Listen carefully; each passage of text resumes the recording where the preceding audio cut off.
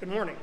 Welcome to the live stream of today's Mass, Thursday of the 6th week of Easter. Make sure, just as a reminder, to turn up the volume on your device, but also in the video window, so that way you'll be able to hear best, especially because we got fans going in the background today due to the work on the AC, which, God willing, will be ready for us by this weekend. Amen? If you're following along with the readings, we continue with the first reading through the Acts of the Apostles, chapter 18, verses 1 through 8. Today's psalm will be coming from Psalm 98, and we continue in the Gospel of John, chapter 16, verses 16 through 20. Let us prepare ourselves for Mass.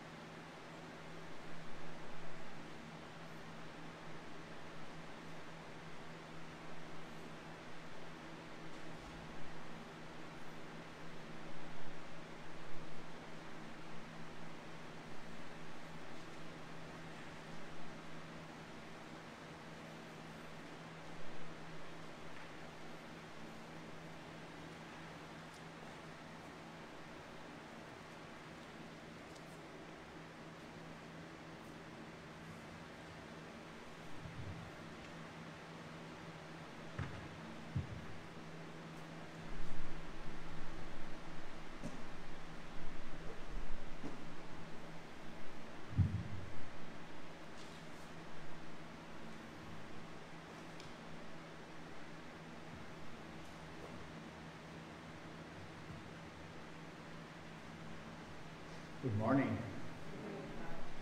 Entrance antiphon. O God, when you went forth before your people, marching with them and living among them, the earth trembled, heavens poured down rain. Hallelujah. We begin in the name of the Father, and of the Son, and of the Holy Spirit. The grace and peace of God our Father, and the Lord Jesus Christ, risen from the dead, be with all of you. Brothers and sisters coming together as God's family with confidence, let us ask the Father's forgiveness, for he is full of gentleness and compassion. Lord Jesus, you came to gather the nations into the peace of God's kingdom. Lord, have mercy. Lord, have mercy. Lord Jesus, you come in word and sacrament to strengthen us in holiness. Christ, have mercy. Christ, have mercy. Lord Jesus, you will come in glory with salvation for your people. Lord, have mercy. Lord, have mercy. May Almighty God have mercy on us, forgive us our sins, and bring us to everlasting life. Let us pray.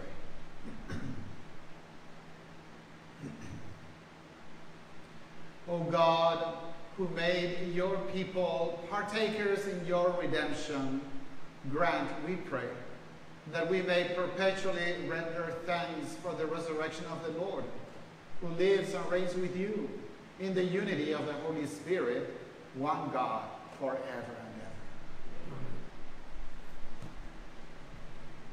ever. A reading from the Acts of the Apostles. Paul left Athens and went to Corinth. There he met a Jew named Aquila, a native of Pontus, who had recently come from Italy with his wife Priscilla, because Claudius had ordered all the Jews to leave Rome. He went to visit them, and because he practiced the same trade, stayed with them and worked, for they were tent makers by trade. Every Sabbath he entered into discussions in the synagogue, attempting to convince both Jews and Greeks. When Silas and Timothy came down from Macedonia, Paul began to occupy himself totally with preaching the word, testifying to the Jews that Christ was Jesus.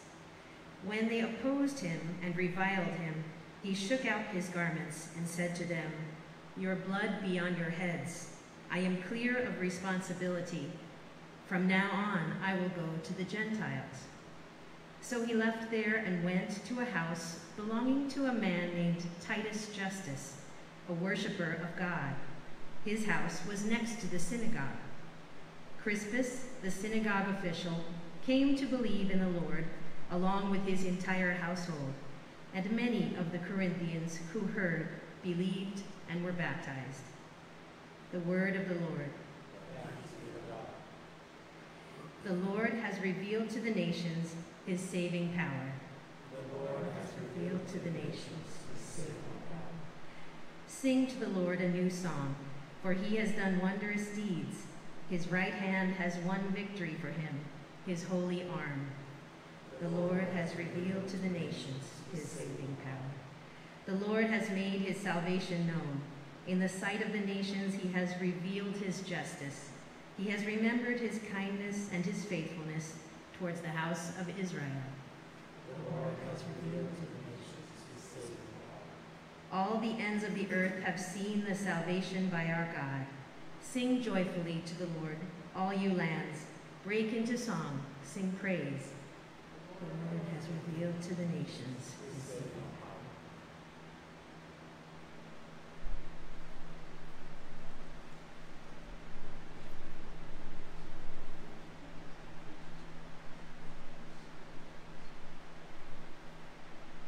Alleluia, alleluia, alleluia. Alleluia, alleluia, alleluia. I will not leave you orphans, says the Lord. I will come back to you, and your hearts will rejoice. Alleluia, alleluia, alleluia. The Lord be with you. And with your spirit. A reading from the Holy Gospel according to John. Glory to you, Lord. Jesus said to his disciples, "A little while, and you will no longer see me. And again a little while later, and you will see me." So some of his disciples said to one another, "What does this mean that he is saying to us, 'A little while, and you will not see me, and again a little while, and you will see me'? And because I am going to the Father." So they said, "What is this little while of which he speaks? We do not know what he means."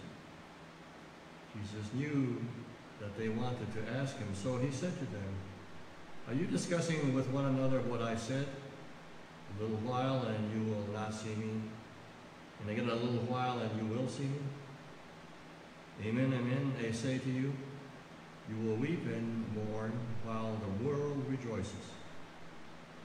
You will grieve, but your grief will become joy." The Gospel of the Lord. Praise to you, Lord Jesus Christ.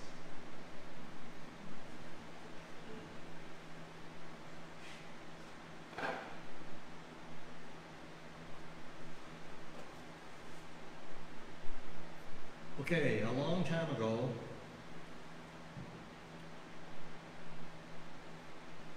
on this day, how many remember Ascension Thursday? Come on, I know there's more of you. I see some gray hairs out there, and if there are gray hairs out there, then you remember Ascension Thursday. Today is formally Ascension Thursday, but this feast has been moved to this coming Sunday, the seventh Sunday of Easter. So now this Sunday we'll be celebrating Ascension Thursday. Why I say that, because today's gospel seems confusing. And of course, if you don't read the background, then you will say, What is Jesus saying? I'm not sure what he just said. Well, the gospel that was read, John, took place, this discussion took place just before Jesus' crucifixion. So that's the setting, okay? So when Jesus starts talking to them about, well, a little while and you will not see me, then again a little while and you will see me, he's talking in, we call it perhaps mysterious terms or a cloaked conversation. And he's trying to tell them that he is going to die and he will be buried. You won't see me. And then a little while you will see me. Well, he's going to rise. And he's going to come back and manifest himself to them. And then they will see him. Okay? So this is what this conversation is about. This is what this gospel is about. He's telling them about, well, you're not going to see me for a while, but then you are going to see me. But then he goes on to say, well, wait now, when you don't see me, the world's going to be in a festive mood. I mean, the world is going to be overjoyed. The world is going to say, we finally got rid of that guy. We're not going to be troubled with him anymore. We don't have to worry about his words. We're not going to have him telling us what to do because we know what to do. We are the rulers. Talking about the Sanhedrin, and they knew exactly what to do because they set the law. All 610 of them, 50 of them, whatever they had. Hey, we are the law setters. We are the law givers. Don't you tell us what to do. And besides that, you are a man, you can't be God. Simple as that. Get out of here. Oh, you're not going to get out of here? Well, we'll take care of that. And they did. They did for 3 days. And then when Jesus came back, what happened? Whoa. Let's talk about a surprise. Let's talk about the surprise of God. God is full of surprises, isn't he? Here we are, living this day and age. Or what are we talking about? The God of surprises. Things have happened in this world that we never, ever imagined. And then we see our advertising changing, and we're seeing where we are being encouraged to be together. We are being encouraged to help each other. We are being encouraged to take notice of each other. Notice some of the ads even in the car commercials. We're not really here to sell you a car, but we are. And if you come in, our first attention isn't about what we have on the showroom floor. It's about you. All of a sudden, they're shifting their focus from this vehicle that they're trying to sell you. They're shifting their focus to you, which they should have been doing all along. And only now it took a wake-up call for them and other companies to realize we need to take care of these people because without them, we can't survive. God has given us a wake-up call. We need each other. Not materially speaking.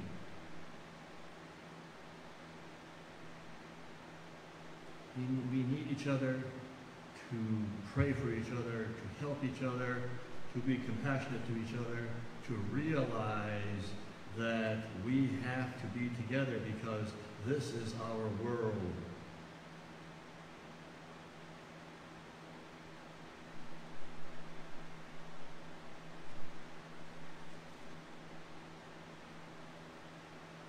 Things are happening that we are having a hard time with. They're happening on a wholesale basis, they're happening on an individual basis. But we have to realize that if we focus, and here's the deal, God wants us to focus. He wants us to focus on Him. He said, when I come back, you are going to be amazed. But we can be amazed right now by focusing, by preparing ourselves. Remember, in Lent, what were we doing? We were fasting, right? We gave up something, and because this is a sacrifice. We did it for ourselves, we sacrificed. We were preparing ourselves for the coming of the Lord. We were preparing ourselves. But it seemed that after Easter, all that preparation went out the window. And we were back to business as usual. But now things have changed. We are after Easter. We are way after Easter. And we are still sacrificing. Because we have to. Because when you go to H-E-B, there isn't any toilet paper.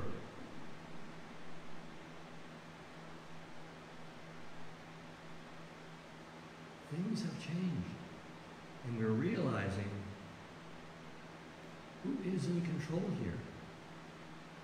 We think we are. The Sanhedrin thought they were.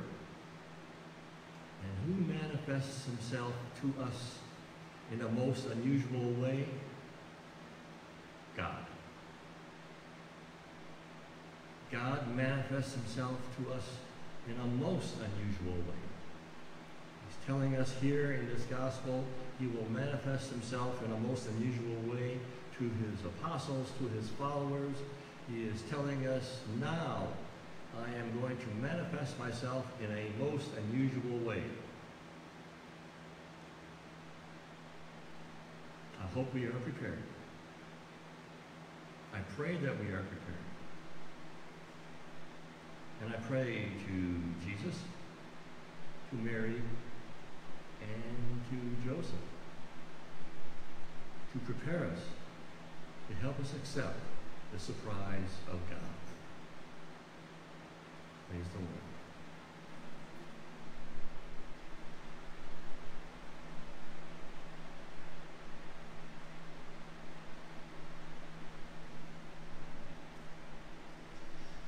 The Father has established in Christ the foundation of all our hope and the principle of our resurrection.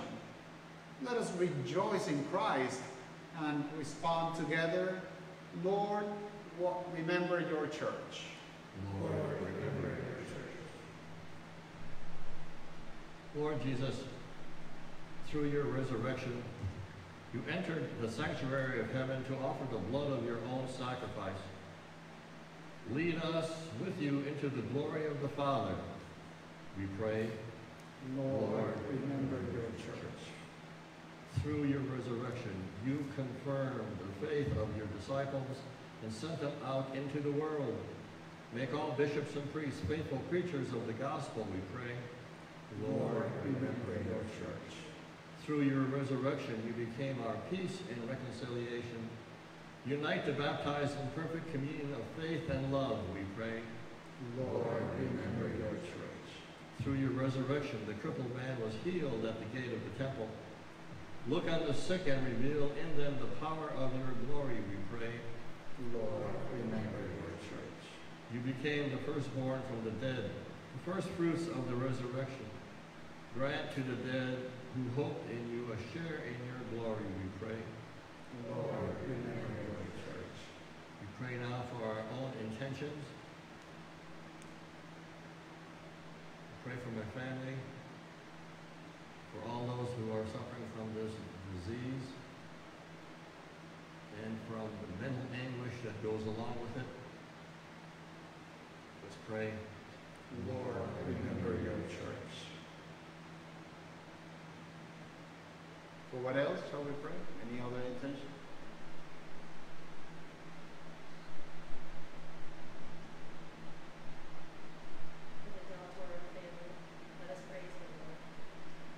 Lord, remember your church.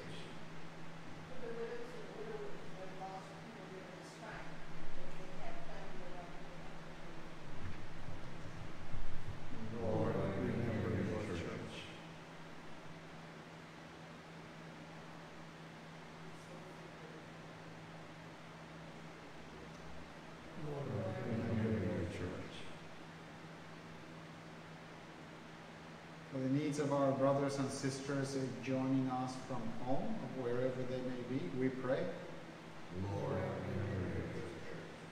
We place all these, our intentions and those unspoken, in the hands of our Mary to be presented to the Father as we salute her. Hail Mary, full of grace, the Lord is with thee. Blessed art thou among women, and blessed is the fruit of thy womb, Jesus. Holy Mary, Mother of God, pray for us sinners, now and at the hour of our death. Amen.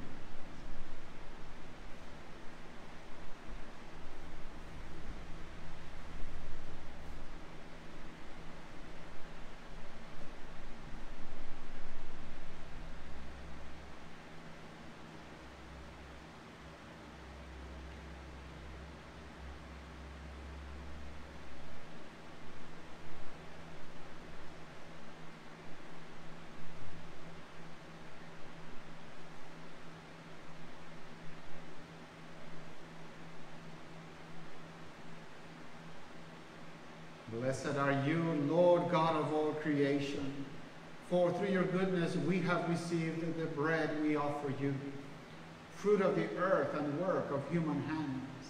It will become for us the bread of life.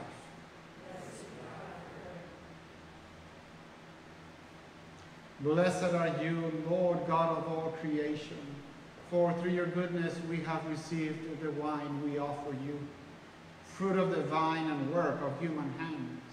It will become our spiritual drink.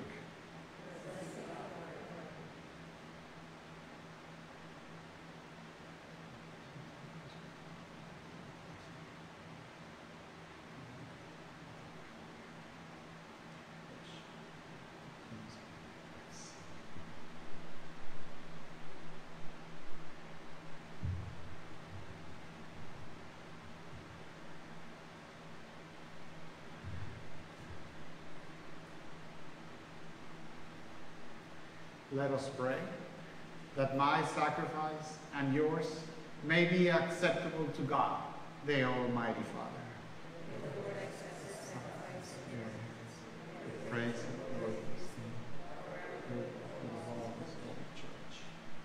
May our prayers rise up to you, O Lord, together with the sacrificial offerings, so that purified by your graciousness, we may be conformed to the mysteries of your mighty love, through Christ our Lord. The Lord be with you. Lift up your hearts. Let us give thanks to the Lord our God. It is truly right and just, our duty and our salvation, at all times to acclaim you, O Lord, but in this time above all to laud you yet more gloriously when Christ our Passover has been sacrificed. For with the old order destroyed, a universe cast down is renewed, and integrity of life is restored to us in Christ. Therefore, overcome with paschal joy, every land, every people exalts in your praise, and even the heavenly powers with the angelic hosts sing together the unending hymn of your glory as they acclaim. Holy, holy, holy Lord, God of hosts, the heaven and earth are full of your glory. Hosanna in the highest. Blessed is he who comes in the name of the Lord. Hosanna in the highest. You are indeed holy, O Lord, the fount of all holiness. Make holy, therefore, these gifts, we pray, by sending down your Spirit upon them like the dewfall, so that they may become for us the body and blood of our Lord Jesus Christ. At the time he was betrayed and entered willingly into his passion, he took bread, and giving thanks, broke it, and gave it to his disciples, saying, "Take this, all of you, and eat of it, for this is my body, which will be given up for you."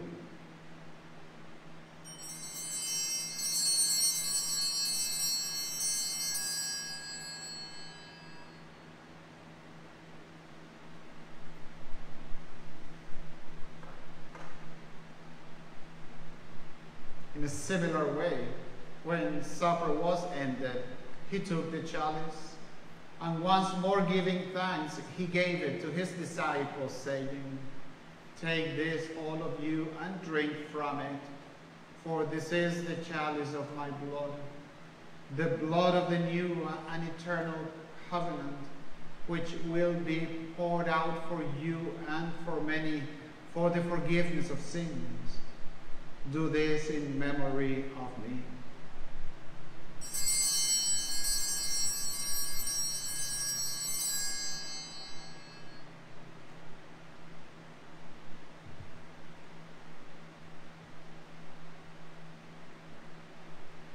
The mystery of faith. When we eat this bread and drink this cup,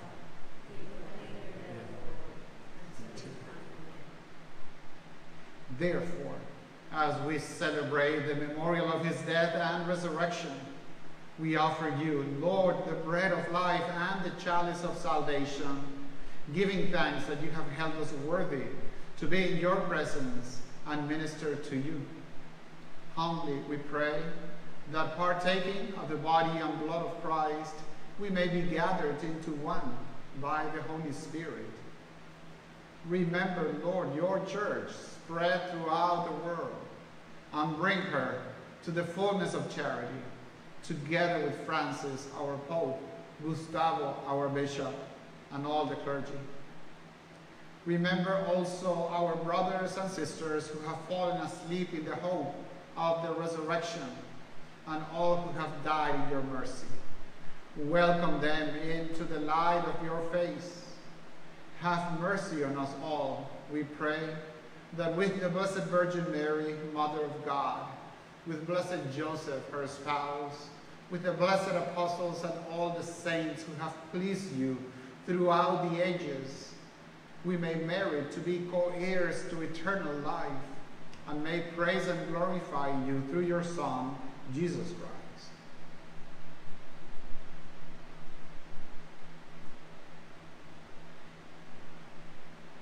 Through him and with him and in him, O God, Almighty Father, in the unity of the Holy Spirit, all glory and honor is yours forever and ever. Amen.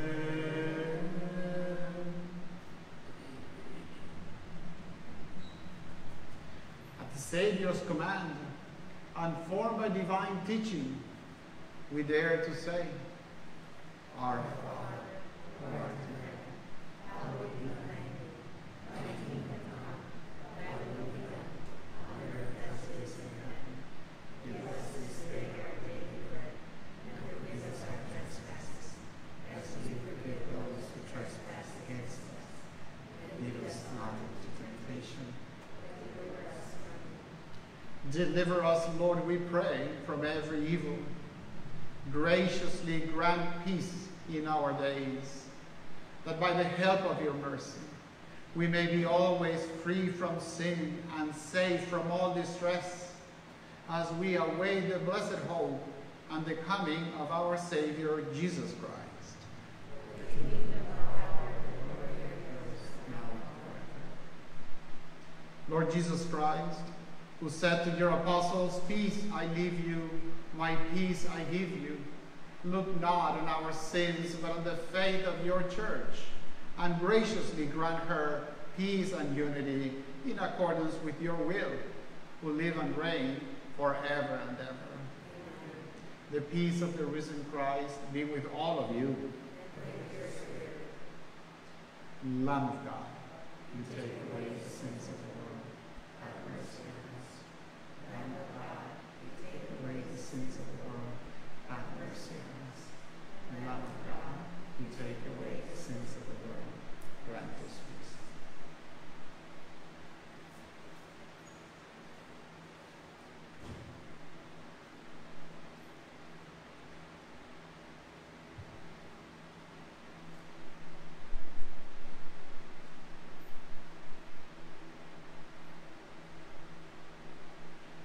Behold the Lamb of God.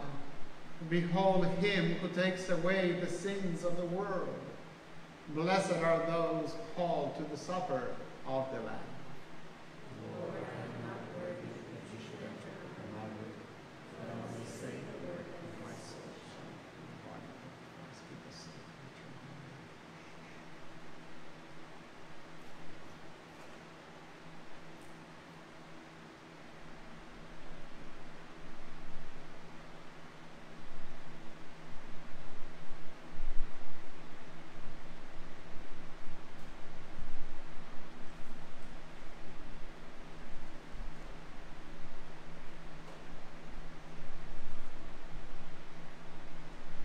Communion antiphon. Behold, I am with you always, even to the ends of the age. Hallelujah.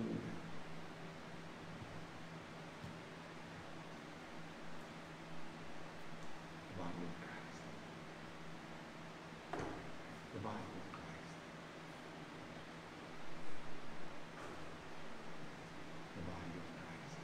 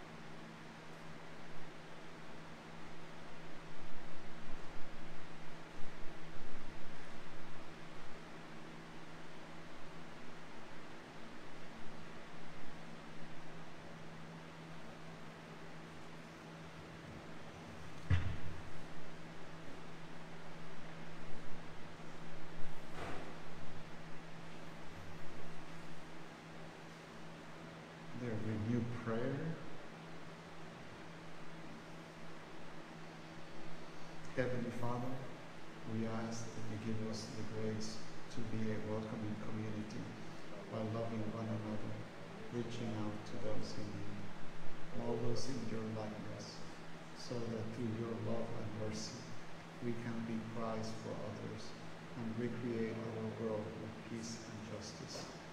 Renew us with the strength of the Holy Spirit through service. Heal us from every form of sin. Transform our lives by meditating on your word. We ask this in Jesus' name. wish, my Lord, to receive you with the purity, humility, and devotion with which your most holy mother received you, with the spirit and fervor of the saints.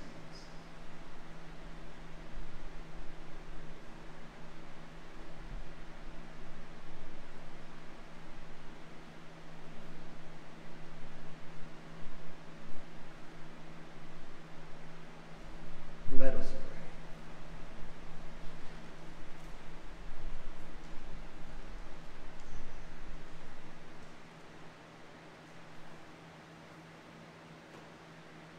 Almighty ever-living God, who restore us to eternal life in the resurrection of Christ, increase in us, we pray, the fruits of this Paschal sacrament, and pour into our hearts the strength of this saving food, through Christ our Lord. Amen. Thank you all for coming today. Thank you also for taking off your mask before you receive communion. That's the right order. Okay, you remove it or you put it under your chin and then you receive it. The other way, it's, you know, it's a little more prone to accident. That while you take off your mask, the hose in your hand may fall off. So that would be the proper way. Also, thank you for removing it, not only because you're able to receive communion, but because finally I could figure out who you were. I looked at you from a distance and I said, it looks familiar, but I cannot make out the person. Are you Margaret? Sylvia? Margaret, yes. All right. That's good. Thank you. And, yeah, that's it. Okay. So, I see Deacon sweating and reminds me to thank you for the gift of your contribution towards the On the Way Andale capital campaign of the Archbishop, because thanks to the 35% of what you gave towards that campaign comes to us. And adding all that up has given us the money to replace the 12 plus units of air-conditioned units of the parish. And in this time, when things are kind of down, fewer services, at least up until this Sunday. We'll see what happens Pentecost Sunday. But it's a blessing. I mean, I can take all the sweat. I don't mind sweating. Because you have been able to contribute, to having a complete new air-conditioned system for the entire parish here and the RE building. And in this time, without the parish having to put out any money, from our funds that we need them for the family center and the Blessed Sacrament Chapel we'll be building. So thank you those of you who join us, and so let's pray that for this weekend you will have air conditioning. At least one unit should be functioning. The Lord be with you. May the blessings of Almighty God, Father, the Son, and the Holy Spirit come down on you and remain with you forever. The Mass is ended. Let us go in peace to love and serve the Lord by serving each other. Thanks be to God.